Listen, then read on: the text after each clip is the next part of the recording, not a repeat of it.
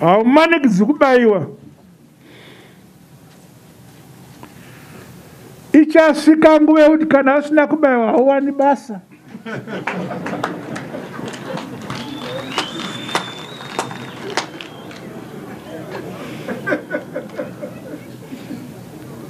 Kana usina kubaiwa haukwiri zupuko bhazi. Saka utoona kuti oita sei. It is an honor and privilege to address you at this momentous occasion in the history of this region. The commissioning of the Epping Forest Water Supply Project and the groundbreaking ceremony for the Gwai-Shangani pipeline is a remarkable milestone in our quest to improve water security and supply to the city of Bulawayo and surrounding areas.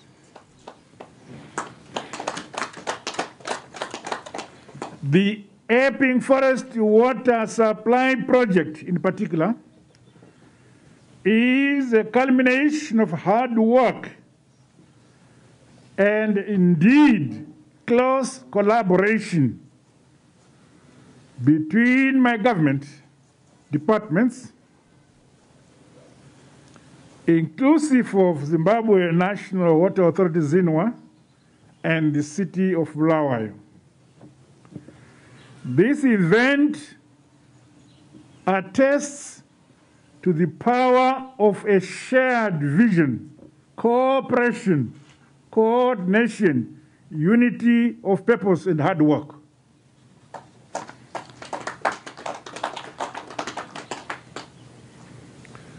These values must continue to be entrenched as we all work together towards the attainment of Vision 2030.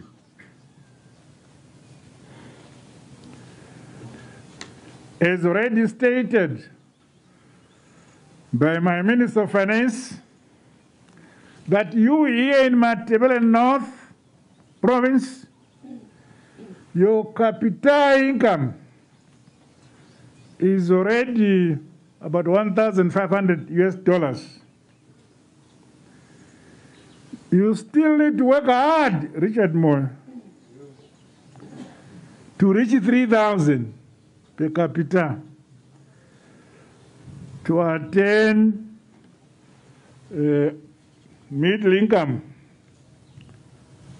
status by 2030. I'm told by Nwe that Bulawayo is already at 3,000, above 3,000. You need a little push to reach $3,500 per capita.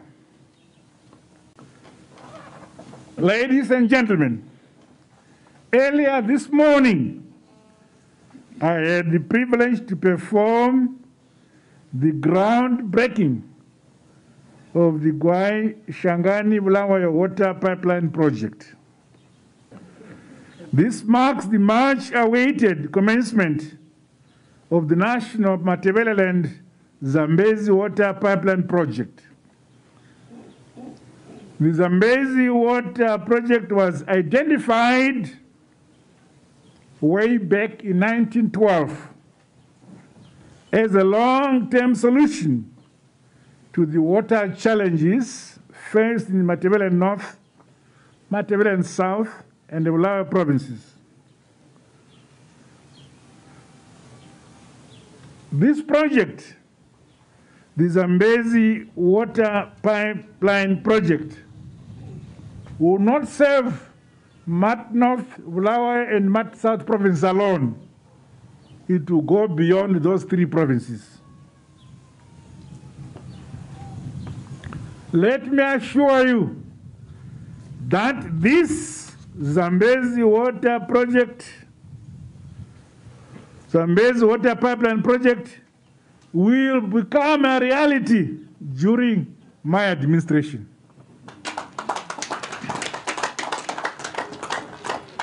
As you may recall, the National Matabele and Zambezi Water Project involves various phases. These include the construction of the Gwai Shangani Dam, the construction of a pipeline from the dam to Bulawayo City, and finally, the construction of another pipeline which will draw water from the Zambezi. We are already 40% in the construction of the Shangani Dam, and we have begun the trenching of the pipeline to Bulawayo from Shangani Dam.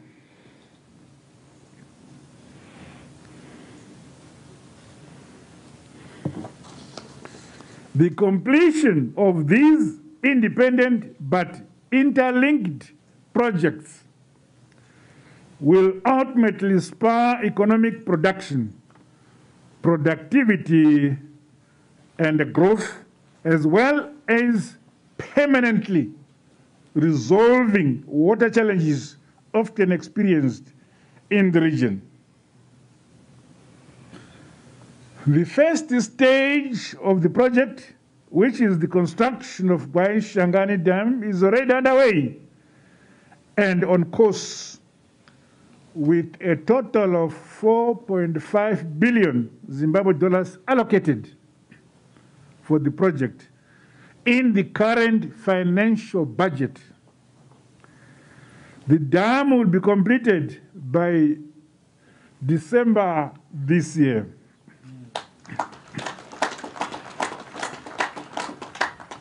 Furthermore, government also allocated 535 million Zimbabwe dollars towards the commencement of works on the 245-kilometer long Gwai Shangani to Bulawayo pipeline, whose completion is expected by December 2022, next year. These project timelines are expected to coincide with the Gwai Shangani Dam receiving substantial water inflow for conveyance to Bulawayo province.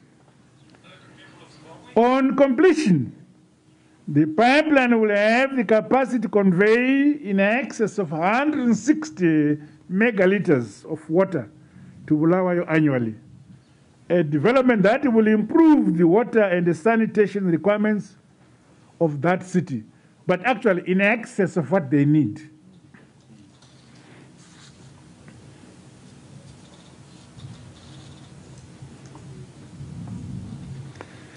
In keeping with my administration's results-oriented culture and a pledge to modernize and develop national infrastructure through our own means, the project will be undertaken by various local contractors for the different sections of the pipeline to cut down the period of construction, as what we are doing now in the reconstruction and dualization and widening of the road from Bind Bridge to Harare, given allocation of pieces of the length of the pipeline.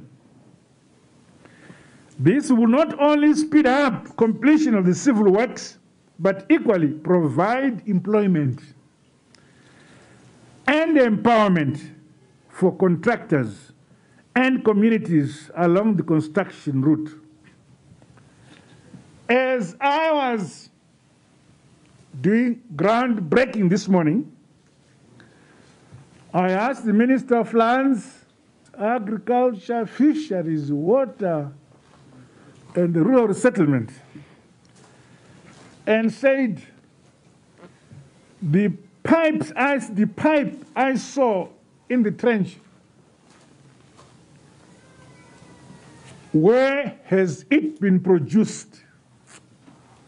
We called in an engineer from a company producing those pipes.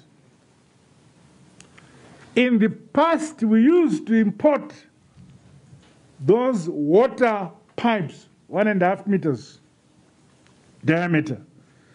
But we are now producing them ourselves because we said innovation, innovation, invention, invention.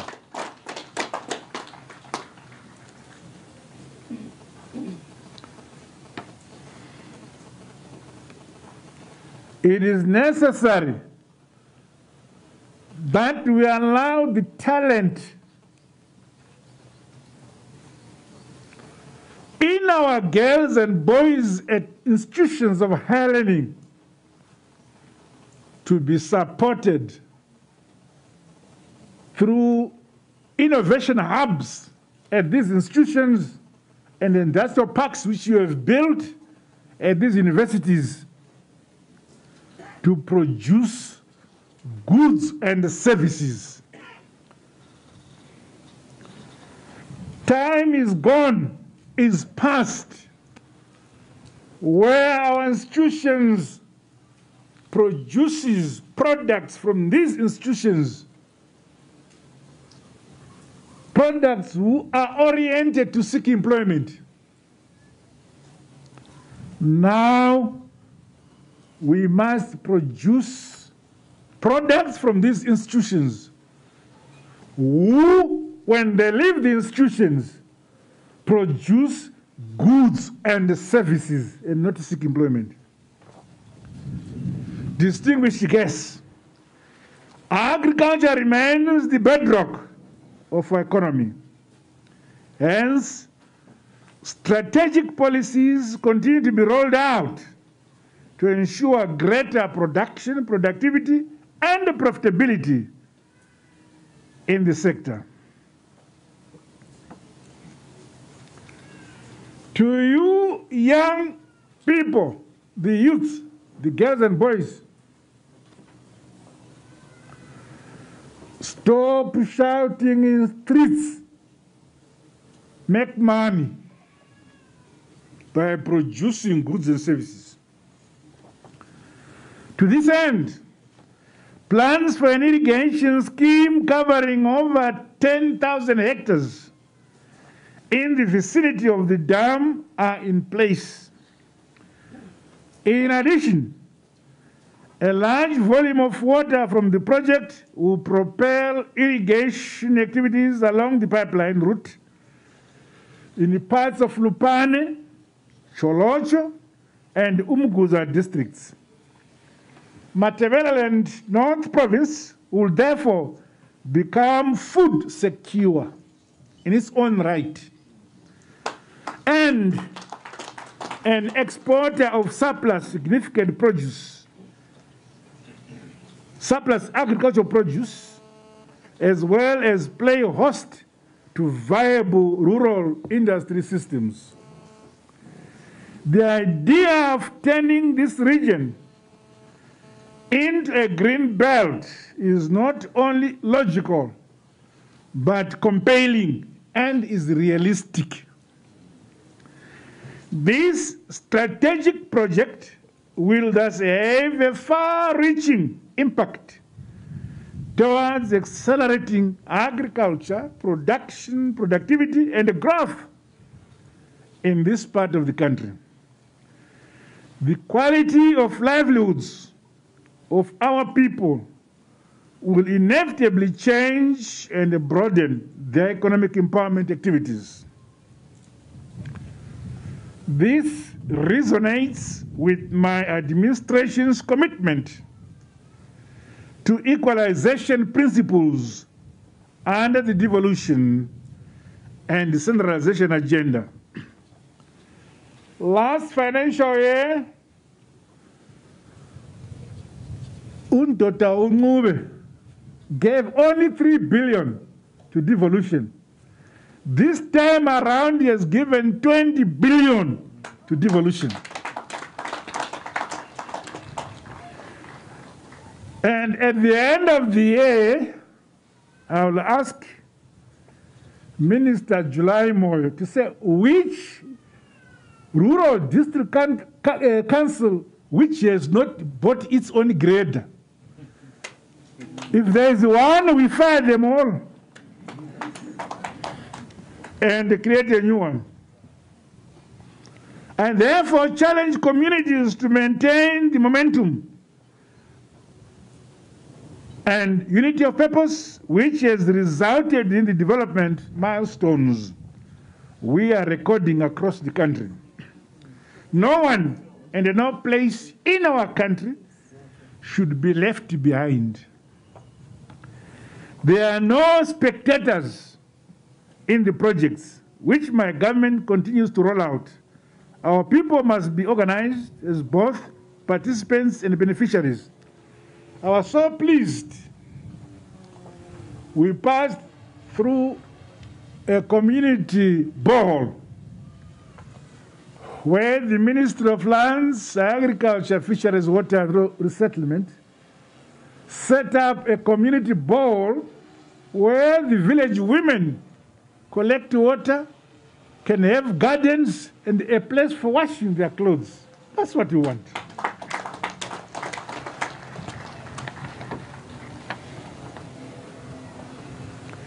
Communities must also ensure the sustainability of these projects by increasing their awareness and the fight against the theft and the vandalism of national public infrastructure.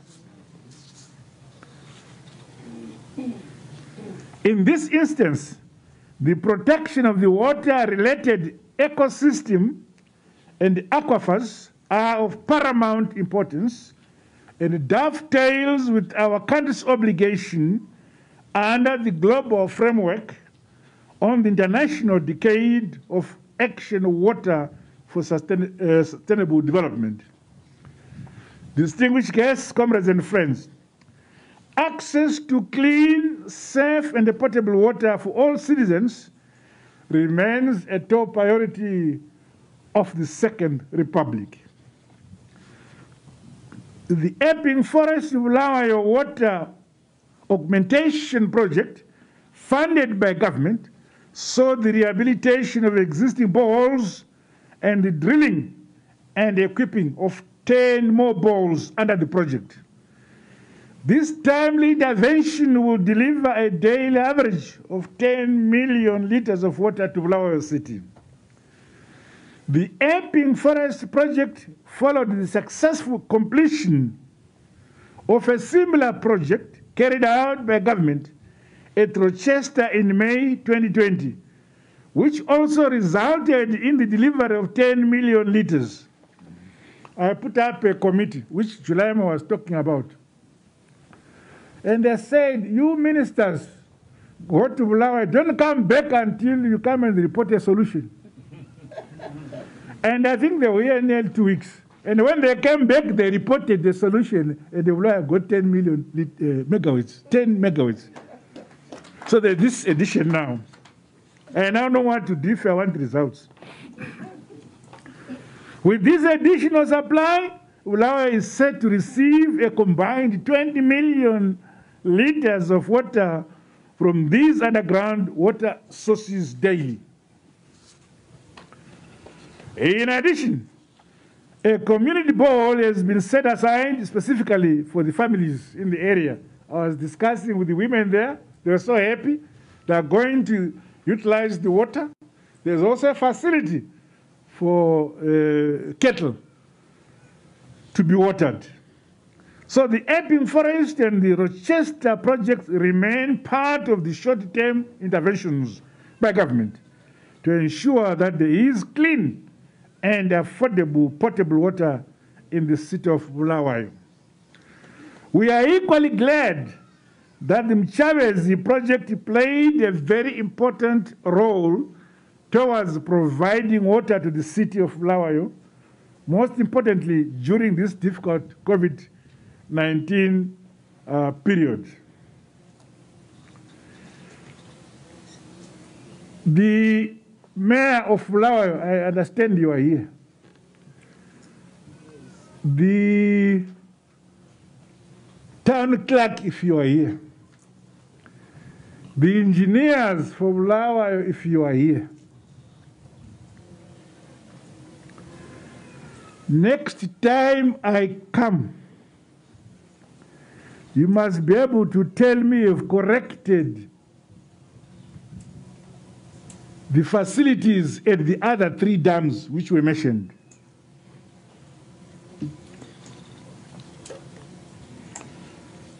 Masambasian.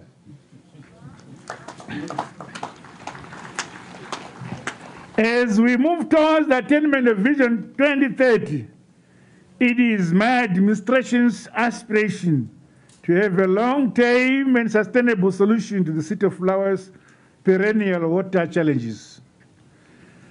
Reliable water supplies and other enablers must position the city as an attractive investment destination and the country's industrial hub, which it was. These projects are being financed through internally generated resources, which is a demonstration of my government's resolve to find local sustainable funding solutions to meet our local needs and infrastructure gaps rather than crying because of sanctions.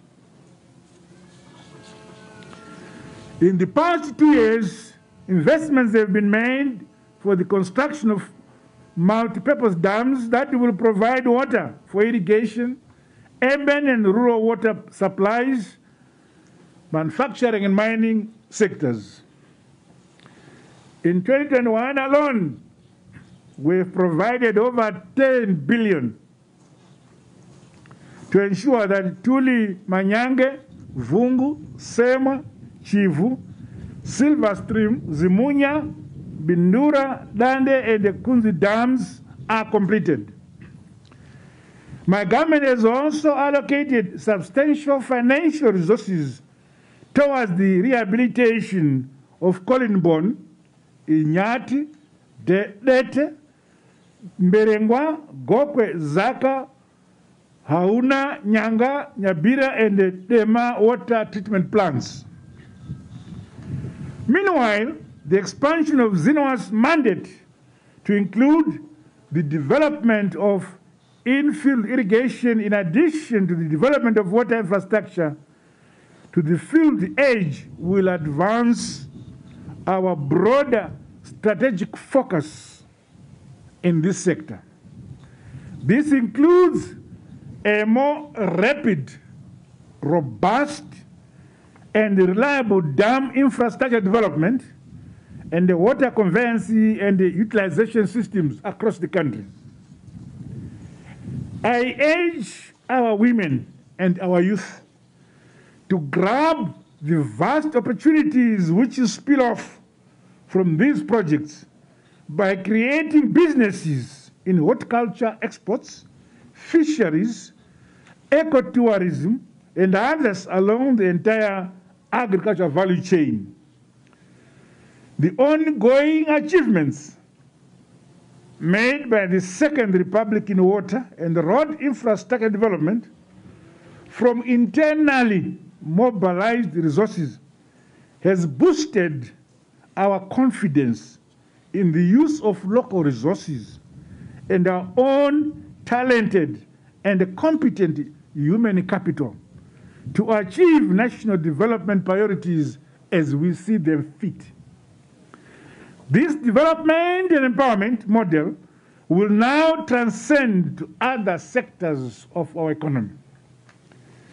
Finally, I applaud the work of all stakeholders, including government departments, resident associations, local authorities, and traditional leaders, which saw the successful completion of this project. Over the years, the region has repeatedly called for the Zambezi water project, but the Second Republic, as a listening government, has heard you and is now delivering. This culture of listening, this culture of dialogue, this culture of unity, and this culture of collaboration is encouraged going forward by all communities. First and foremost, we are all Zimbabweans. Together, we are achieving more for the good of our people and our beloved Zimbabwe. But before I conclude, allow me to yet again urge us all to remain vigilant to the fight against COVID-19 pandemic. It is pleasing that our prevention measures are showing good results, but we must never relax. Last week saw the rollout of the first phase of our national COVID-19 vaccination program, which targets frontline workers.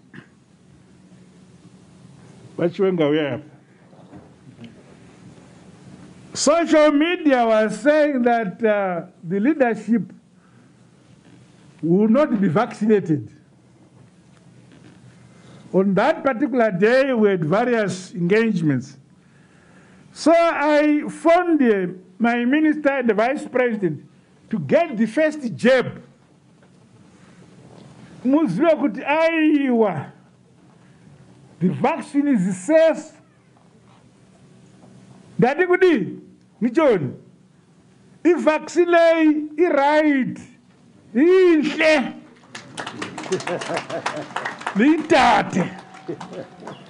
the vice president of the party, vice president of the republic, had the first jab. He is still here. My cabinet and myself, in 2 weeks, when the next consignment comes, I'll be vaccinated. You will be vaccinated, and other cabinet ministers.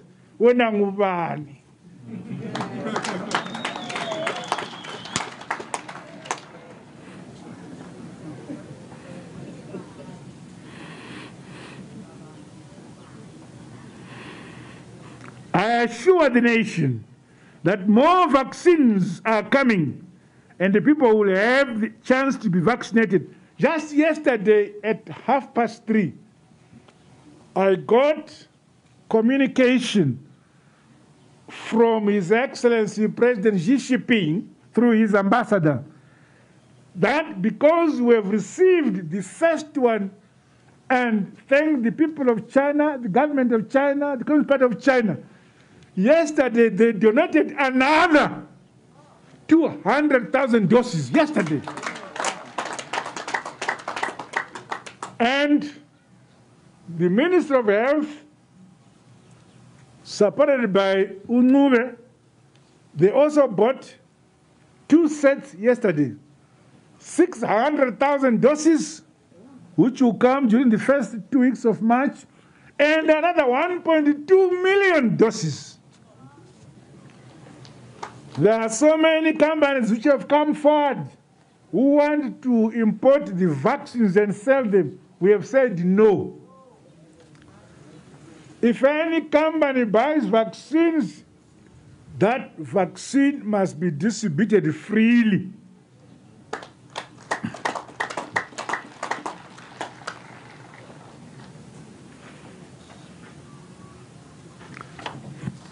I would like to express profound gratitude of the government of Zimbabwe, the partisan PF, to the President and people of China for their kind generosity.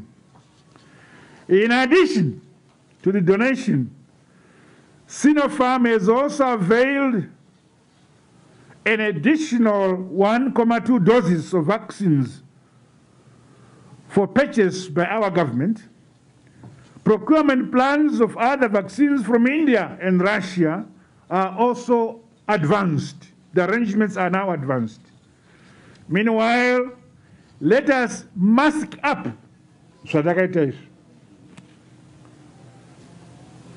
and continue to adhere to the laid down health protocols. It is now my pleasure and honor to declare the Bulawayo water supply augmentation from Epping Forest officially commissioned. God bless you all. God bless Zimbabwe. I thank you. I